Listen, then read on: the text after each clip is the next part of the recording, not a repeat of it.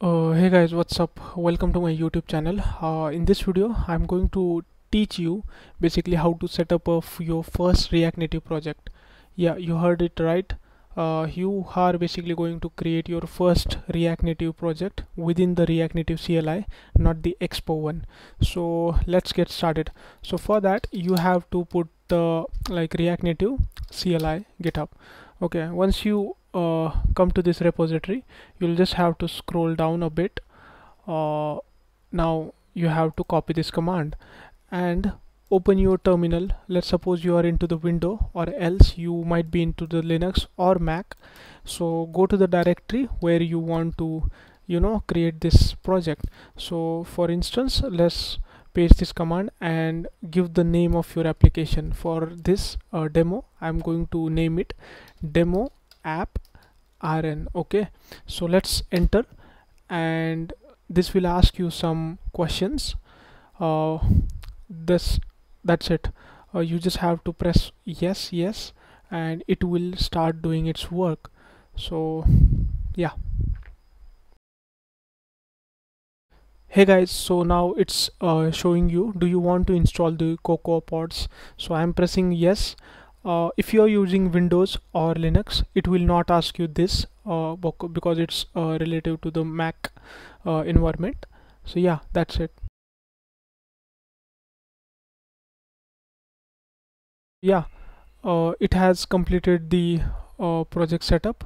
So as you can see, it's saying that initializing Git repository and some instructions, and you can see run instructions for iOS and run instruction for the Android. Now what we will do, we will enter the project. Okay, and we will put the code and then dot and enter. It will open up for the project in the VS Code, the default coding environment. And yeah, I'm going to explain you each and everything bit by bit. So as you can see, here there is a test folder, so you can run your tests, the unit tests which you write for your application.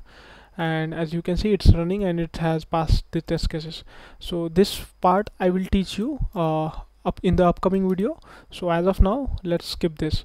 Okay, and this is the bundle folder. This is the Android folder specifically for you to build the Android applications, and this is the separately iOS folder for you to build the iOS applications.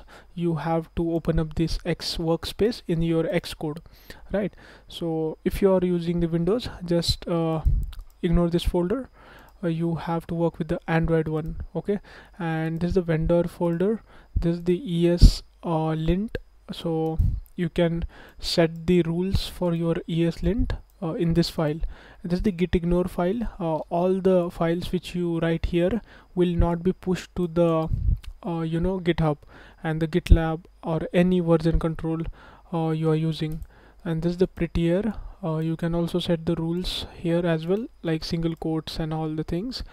This is the watchman config. This is the app.json, the name of your application and the display name.